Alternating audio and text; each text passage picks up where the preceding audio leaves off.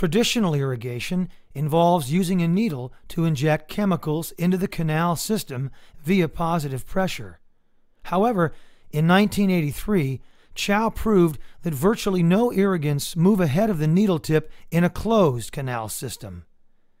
This results in debris and bacteria being left behind in the apical gas pocket created during instrumentation from the hydrolysis of intercanal organic material and sodium hypochlorite. Some clinicians believe this apical gas pocket can be broken or popped with an endodontic instrument, but this defies the laws of physics, as the instrument just passes through the apical gas bubble, failing to disrupt the surface tension that creates the apical gas bubble. When too much positive pressure is used, the irrigant can enter the periapical vasculature, causing an irrigation accident, and depending on the amount and type of irrigant, the clinical result can be severe.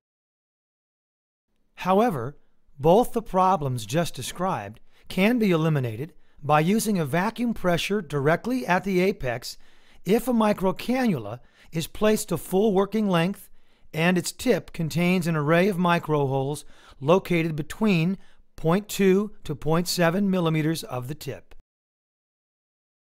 When vacuum pressure is applied to the microcannula, as irrigant is applied to the pulp chamber, it will be drawn down the canal to full working length into the microholes and safely away from the delicate periapical tissue. The secondary purpose of the microholes is to prevent the lumen of the microcannula from being clogged. The microholes act as a filter.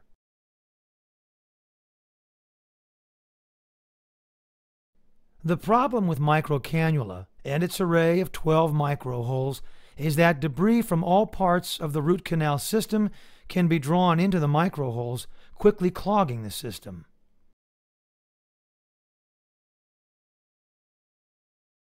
In order to avoid clogging the microcannula, a macrocannula is used deep into the canal in an up and down motion while copious quantities of sodium hypochlorite are delivered. By the end of 20 seconds, the walls above the tip of the microcannula will be almost completely free of debris from this flushing, churning virtual hurricane of irrigant exchange.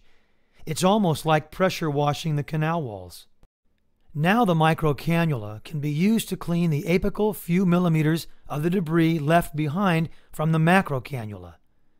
Please note that as sodium hypochlorite starts to dissolve the last of the intercanal organic debris, gas bubbles start to form on the canal walls, and although most are sucked into the microholes, some stay on the walls.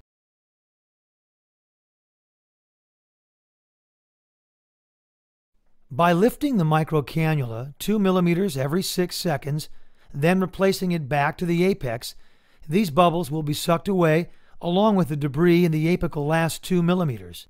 After 30 seconds, the microcannula is removed, leaving fresh sodium hypochlorite in place for 60 more seconds.